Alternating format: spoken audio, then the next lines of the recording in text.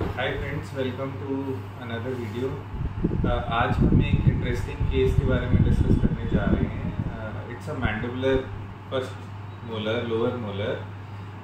The patient came with a chief complaint of severe pain which was persisting from last few days. Despite of taking a lot of painkillers and antibiotics, it was not settling.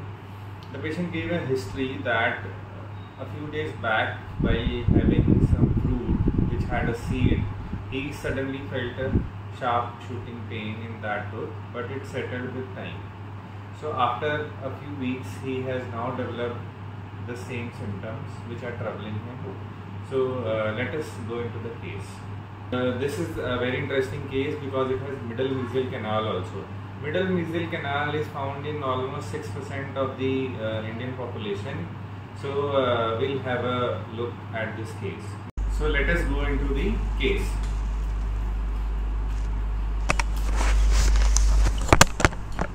This is the final X-ray. You can see all the middle mesial canals. This is a pre-operative X-ray. You can see the lesion on the mesial root. So now you can see that the initial probing depth is 5 millimeters alongside the crack.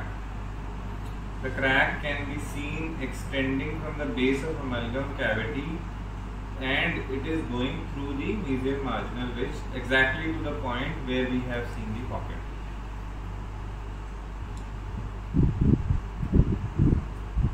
So you can see the crack is extending till the roof of the chamber.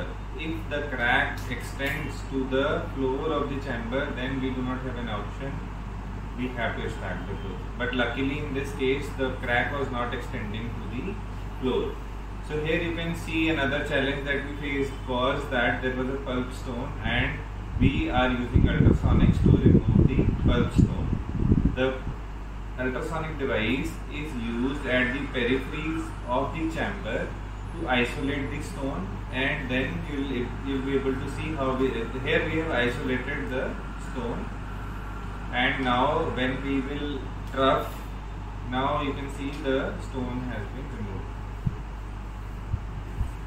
The stone has been completely removed. Now since the case was a non-vital case, so before putting in the files, we will use copious amount of irrigation, lots of hypochlorite to disinfect the corneal portion of the pulp before reaching the chamber. So you can see that we have located the main canals, and after locating the main canals, when we trough between the mesiolingual and the mesiobuccal, you can see that we have found the middle mesial canal. So this is a touch and heat device. We are heating the hypochlorite so that its efficiency is increased. The side bend needles are used, and in this case the interesting thing was that the middle mesial canal was a separate canal. It had a different portal of exit, so if we had missed it, then it would have led to an endodontic failure. So you can see the neat and clean chamber.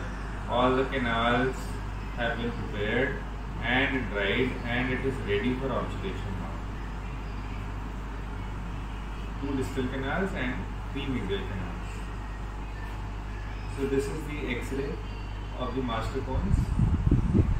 This is the picture of the chamber just after observation. You can see some excess of the scalar, of the sealer.